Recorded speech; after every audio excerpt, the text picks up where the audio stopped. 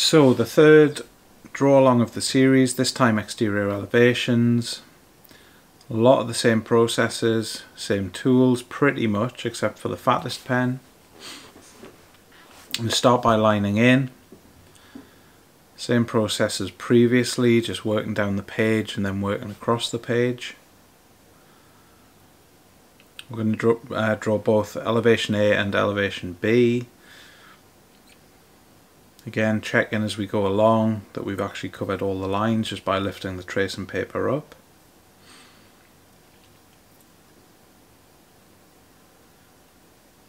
And as previously discussed, just enjoying the process of laying down the lines.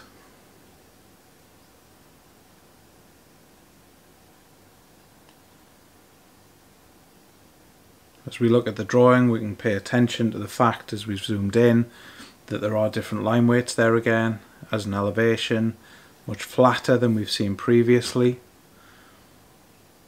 Less depth to it at least. Windows are going to be drawn in the finer line ultimately. And then the details in a slightly thicker line, and then the more sort of defined architectural features or structural features of the building are going to be in the heaviest line, so 3 line weights.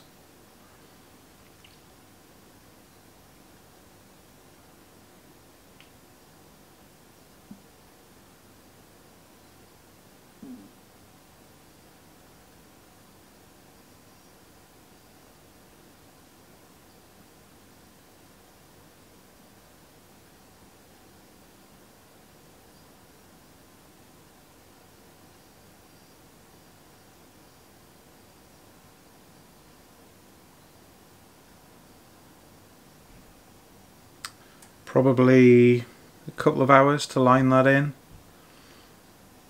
Moving on to the circles, using a circle template as we've mentioned previously.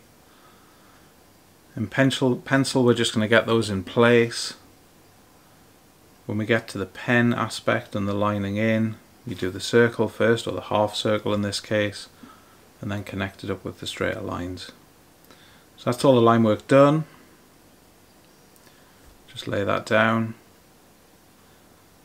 And we'll move on to lining in. So we're going to do elevation A first, and then we're going to go into elevation B. So it'll be the same sort of line weights. We're going to start thin. At some point in here there is a little mistake where I've laid down a thin line when it needed to be a thicker, but because it was thin I can just go over it with a thick line. So that's all of the point 1's in, just the windows and the door, and then we're moving on to a point 3 now.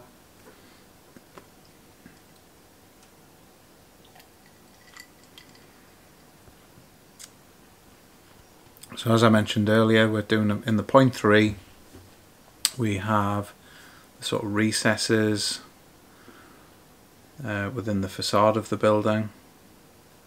And then we're going to move on to a point 5 to do the more prominent architectural features on this elevation or facade. In terms of line weights, we've got a point 1, a point 3 and a point 5. But you could use a point 1, a point 25 and a point 5, a point 1, a point 3, a point 6, whatever you've got, as long as there's a delineation between the thinnest and the thickest. And you can see on this drawing that the thinner lines are definitely and definitively thinner than the thick lines that are being put down now. A little bit of scratching just to tidy it up.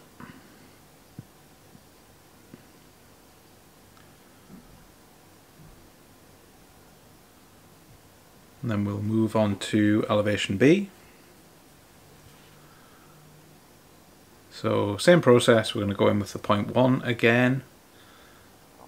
Horizontals, working our way down, and you will see as we move up the drawing we're going to put in the semicircles on the windows on the second floor.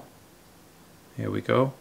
We're going to put those in first, and then we're going to connect using the lines because it's easier to make those junctions precise. Move on to the point 3. Surface details, as it says. Do all the verticals. Doesn't matter whether you go horizontal down or vertical across, as long as you do one way or the other.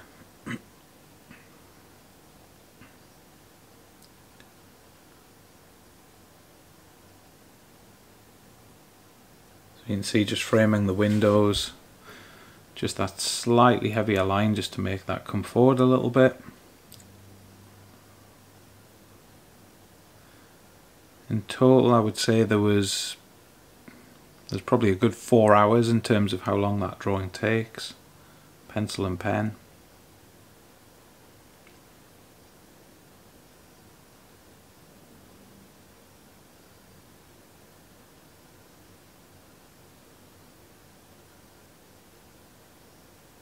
So this is sped up by about 10 times. Just little reminders, we are using the set square upside down so that the ink doesn't smudge.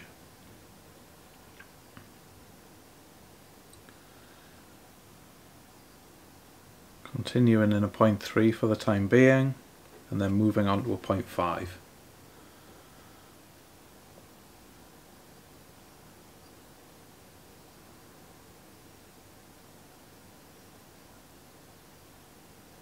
See there's a few overlaps, and also a line that needs filling in towards the end. You can see it's just under the two right hand windows, but we can add that in, so that's fine. Get the ground line in, continue through with all those angled elements, and now you start to see the sort of thickness come through and the depth come through in terms of those line weights.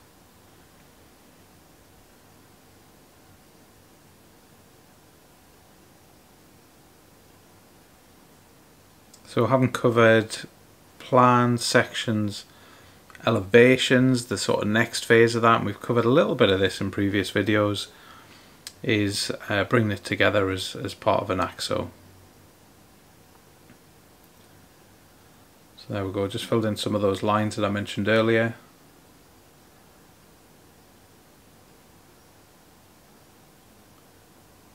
Got the border and the title block lined in.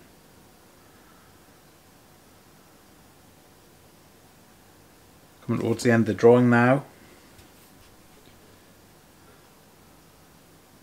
Let's make sure we get this right and clean to finish. Bit of rubbing.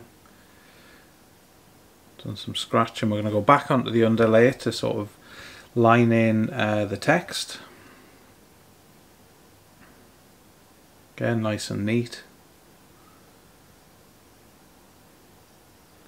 And that is pretty much that. End of vlog.